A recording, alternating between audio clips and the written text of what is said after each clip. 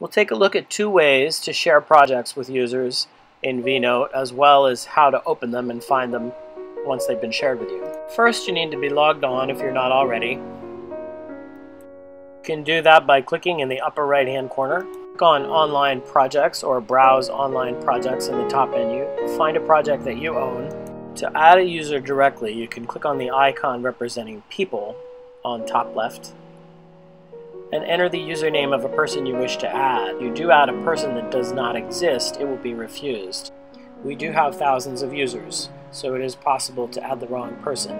Be careful, verify. They will need to give you their vNote username.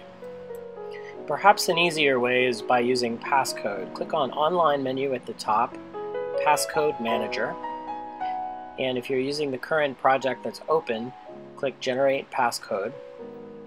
Select the permissions. When would you like the password to expire? No one will be kicked off of the project that's shared. It's just how long the passcode works for. And then copy it to your clipboard, and you can paste it into an email, and it will look about like this. If someone has given you a password to join a project and participate, click on Login. Enter your name and password.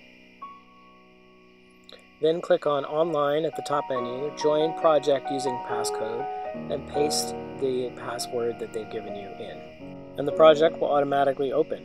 If they have added you directly, however, simply click on the round Online button to find the project.